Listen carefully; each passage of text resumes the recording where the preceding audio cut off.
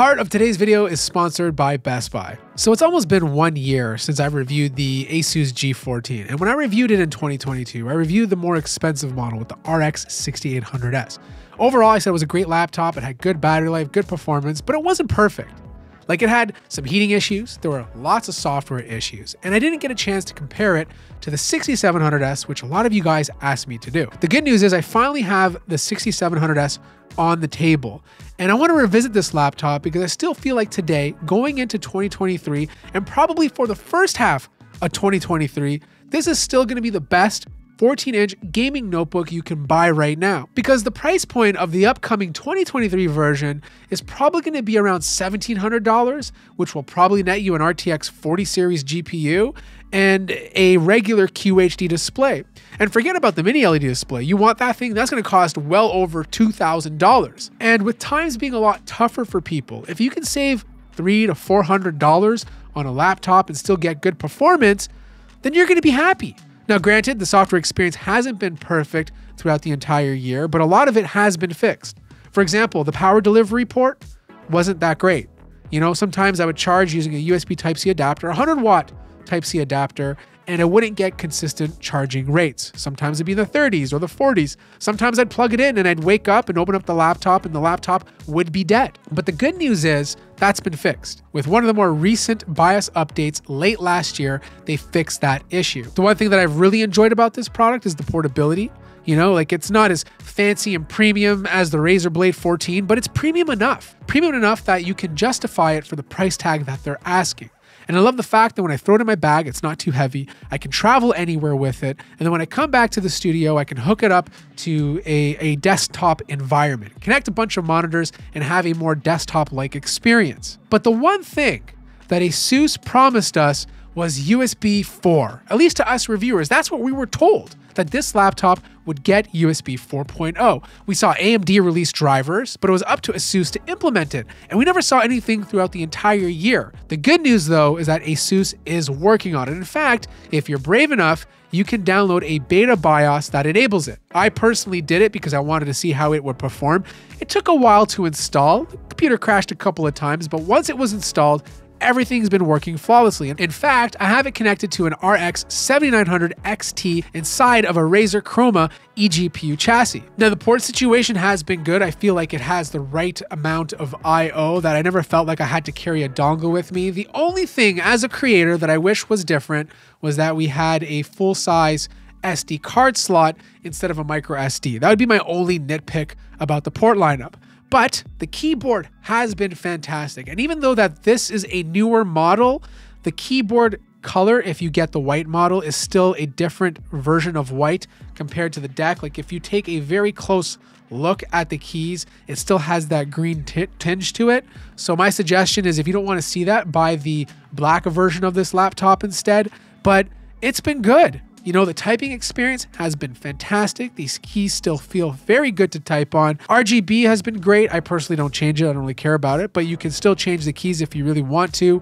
You have great speakers with 2 on top and 2 on the bottom. The sound quality has been good. Now, this version has the QHD display, and it's been a beautiful display to look at. Text looks crisp. The screen gets bright enough, and the colors are very accurate, especially when you take the time to calibrate it yourself. From a design standpoint, I felt very confident editing videos or photos on this device. The webcam is good enough that if I have to hop on to a Zoom call, I can totally do that. And it has facial recognition, which allows me to easily log in without having to type in any passwords. Now, here's the best part. Performance on the 6700S is not that much different than the more expensive 6800S. And look, you're getting the same CPU. They're both using AMD's Ryzen 9 6900HS. These CPUs are identical in both models. The only thing that's slightly different is the RAM size. I have 16 in here compared to 32. And you're getting the 6700S GPU compared to the 6800S. Now, it really depends what you're doing. If it's CPU related, like you're a developer and you're compiling code, you're not going to see a difference between both of these laptops. If you're a gamer, you'll get slightly more frames per second using the more expensive 6800S model. And to tell you the truth, the difference is not even that significant. Like, I'd only see anywhere from a 4 to 8 frame per second difference between both of these laptops. I don't think the price point of moving up to the more expensive one is really that granted.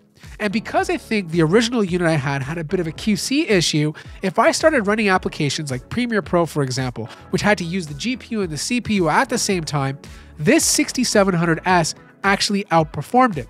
And you can see the same thing holding true when it comes to DaVinci Resolve. And even the thermals were very interesting because with the 6700S, it would thermally perform better. And you would think they would be the same because they're using a similar size charging brick and they're using very similar power profiles. But because that 6700S doesn't need to push as many compute units, doesn't need to hit a higher clock speed or whatever it is compared to the 6800S, I find that was just enough to keep temperatures in check with this guy compared to the 6800S. But it also might be a QC issue, you know? Like I've had the 6800S get so hot, the laptop completely shuts off. I've had it to the point where applications crash. Whereas on this guy, that never happened once. And this is important because I've read a lot of your comments on the Reddit forum saying that you're playing the QC lottery when you buy an ASUS G14.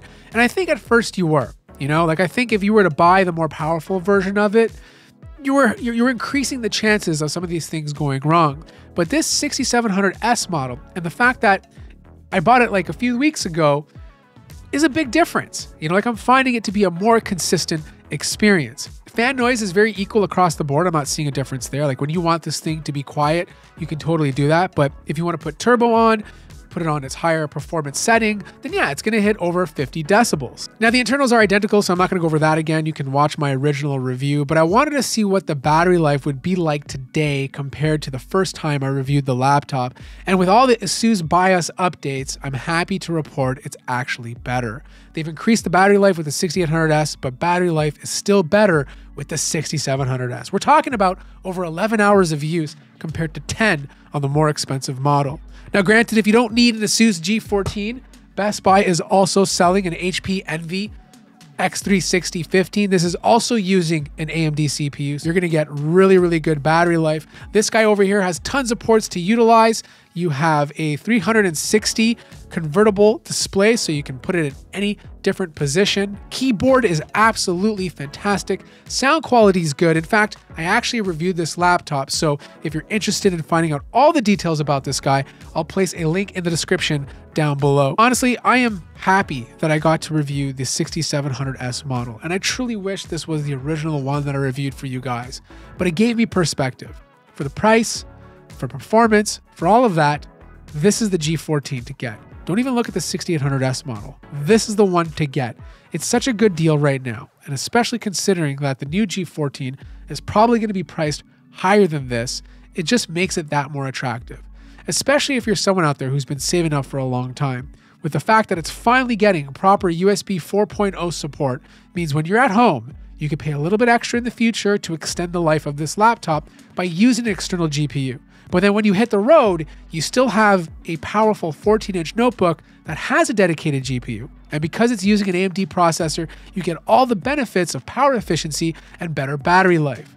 Now, if you're interested in picking up this product or the HP Envy X360 I'll place links in the description down below. And if you have any comments, let me know as well. I want to hear your experience with the G14 so far. Like the video if you liked it, subscribe if you haven't already, and I'll see you guys in the next one.